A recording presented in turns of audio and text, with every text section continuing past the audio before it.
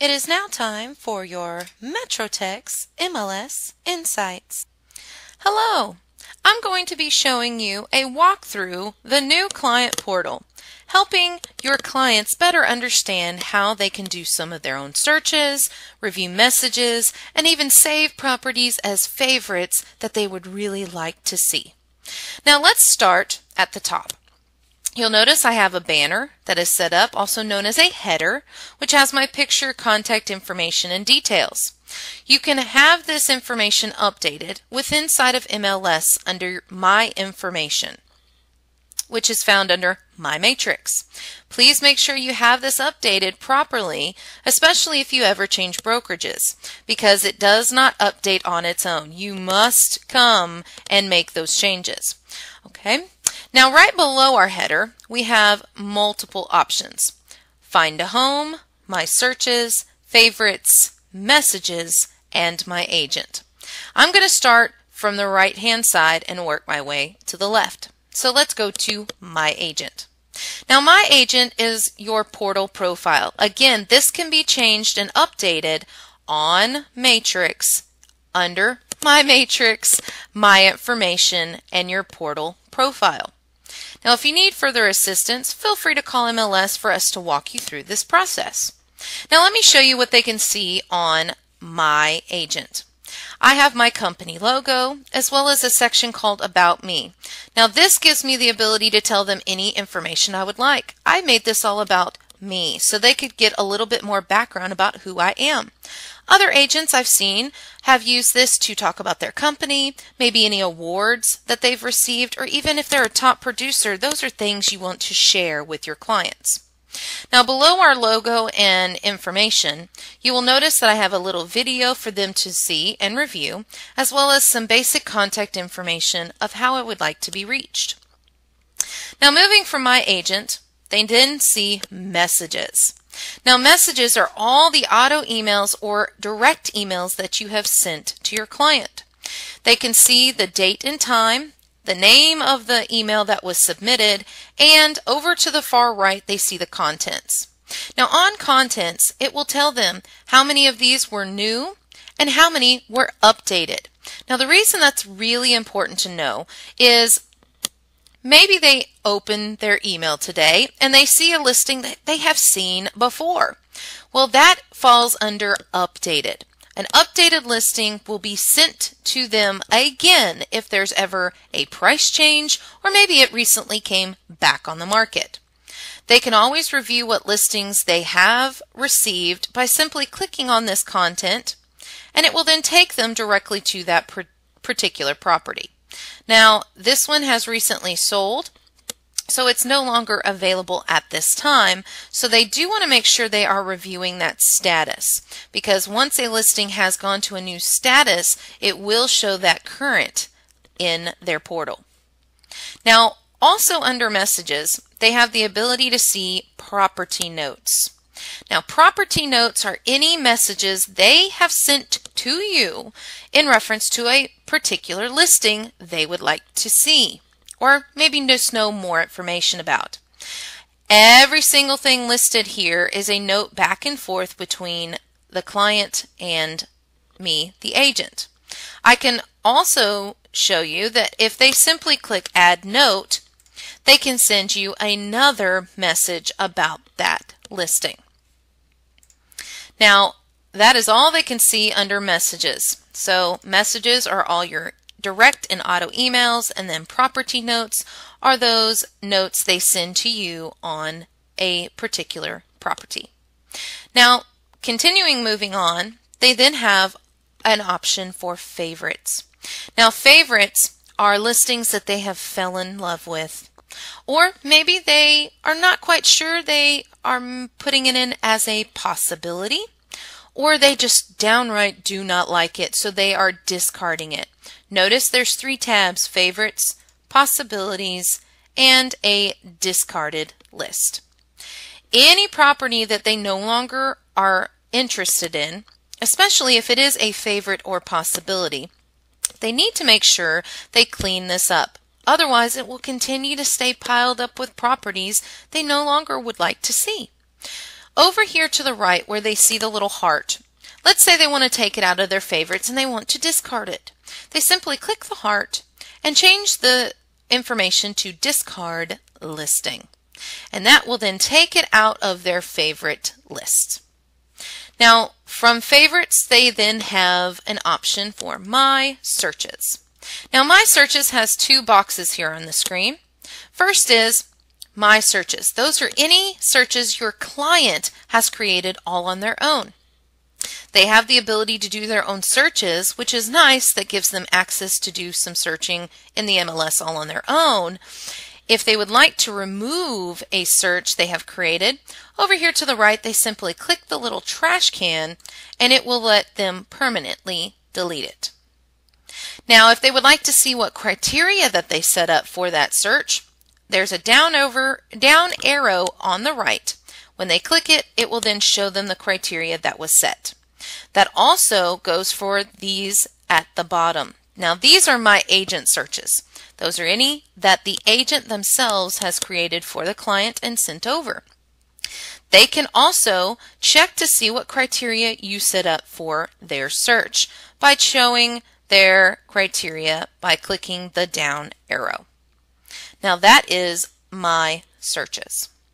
The last option they have is called Find a Home. Now, on Find a Home, they have a lot of options. So I'm going to go over first how they can sort and view the properties. Over here on the right-hand side of the screen, they have the sorting box, allowing them to see newest first, price, beds, square footage, or year built. My suggestion is keeping it as newest first. That way they always have the most recent at the top of their list. Okay. Now, from the right of our sorting option, they can see different views. Right now we're in a map view. The map is on the left-hand side of the screen and the listings are showing on the right. The next icon is a list view. It changes them in an up and down list for them to quickly see. Now, the next icon is a gallery view, putting it into boxes for them to quickly see the information. Now, our three little dots give them even more displays. They can see a portal full property view, which actually allows them to see the information all the way down to the details. There's also a place for them to send you a note, see all the pictures they're mapping, all the way down to the very bottom, some of the property info, features, and so forth. Now, the last two options are Portal Single Line. Now, this looks familiar to us in MLS. This is what we see when we actually send them out the first time. And last but not least is a Customer Full View. This is like our printouts that we would particularly provide to them or send in an email. Okay. Now, outside of the sorting options and the views, they also can do even more. Over here on the right where we see our columns of listings, I want you to notice there's a heart right there in the right-hand corner. This is how they save a listing as a favorite, possibility, or they discard it. They simply click the little heart and then they can choose which option they would like. Now, I do suggest if they do not like the property, encourage them to discard it. That way it takes them out of this list for them to no longer see it. Now, over here on the left-hand side, they have a map. They have several things they can do on a map. First is they have a Map Tools. Map Tools has two options, Points of Interest and Boundaries. Now, points of interest are different properties or business types that are around in a particular area. If they see this list, and notice my whole list is highlighted in red, that means I must zoom in closer to select these features. So I'm going to go ahead and zoom in, and you must zoom in fairly close for this to work. So I'm going to get as close as I possibly can. Zoom in just a little bit closer, and there we go. Now I can select what things I would like to see, what's around my area. So I'm just going to select a handful of options, and you'll notice that little icons are now populating on the map. If they click on an icon, it will tell them the name of the business and the address so they know exactly what that is. So that is their points of interest. Now, underneath that, they have what's called boundaries. This gives them the ability to see where particular cities, zip codes, counties, unified school districts, that's a big one, all the way down to even areas and schools. So let's take a look at the unified school district. Look at what happened to my screen. Now I know all of this area is Dallas Independent School District. Now I want you to notice if I zoom out a little bit, and my zoom in and zoom out options are the plus and minus sign in the top right corner. So I'm going to zoom out just a little bit more so we can see a larger view of my map. Now I can clearly see, by moving my mouse around, I can now see the borders of all these different ISDs. That's very useful information to your clients. They can do this for lots of options. County is another one, that they can have an easy view to see which county a property would fall under. Okay? Now that is boundaries and your points of interest. Okay? Now the last option they can do on the map is over here on the right. They can draw or they can use drive time. Now let me show you how draw works. Draw is actually a free draw where they can go anywhere on their map. They simply click and hold their click down and they can draw any kind of weird shape they want. They just have to simply connect it. Now once it does, it will then provide them listings over on the right of anything that falls within this designated shape.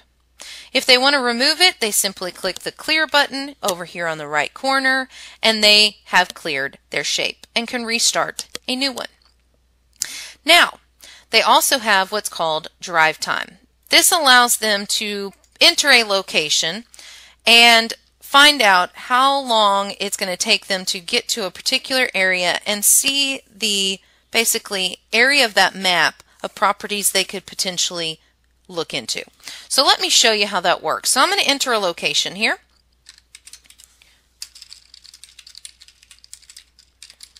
And I'm basing this on my work. So I want to be able to find a property that's within a 15 or 30-minute window that I can actually move to, because I don't want to be too far away from my work area.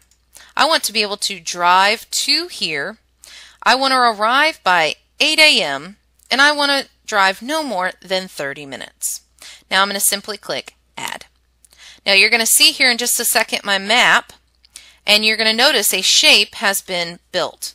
Now it's stating that from this dot, notice that is my address I entered. If I hover over it, I can also delete it or change the information. Now it's stating that from this little dot, everywhere you see all the way to the outline, I can reach within 30 minutes. I will give you a notation. This does not account for traffic. So if they want to arrive within 30 minutes, I would actually suggest they change their drive time info to arrive within a 15-minute window time frame, and that will make their shape a lot smaller, which is more accurate to what they could actually get to within a 30-minute time frame. So that is their options right there: drive time and drawing their own shapes. The last option I want to show you on the map is they have a view. They have an option to choose road map, satellite, hybrid, and terrain. My suggestion would be to keep it as road map. It is the most simplified map view and makes it the most clear and easy to read. Now the last thing I'm going to show you on your client's portal is how do they perform their own searches and save them. If you notice right here at the top, it says Start a New Search. So I'm going to click Start a New Search and choose some information. I want residential listings that are single family. Let's say I want a minimum of 3 beds. I want a minimum of 2 baths. And that is all the information I'm going to enter at this time. I just want to see what all is out there and available. I'm now going to click Apply. It's going to calculate and find those properties, and you'll notice all those listings it found in this shape. And on the right are the listings in order. Now, if they want to save this as a search, they can always come back to, they go right back up to the top, click Save This Search. I'm going to call it my drive time area and save. Now, as soon as they do that, I want to point out that it will automatically show up under My Searches, right there, drive time area. And again, if they ever want to remove it, they simply delete over to the right. Now, that is everything your clients have access to in their portal, and hopefully this will explain a little bit more in detail to them on how to properly use it. And that was your MetroTex MLS Insights.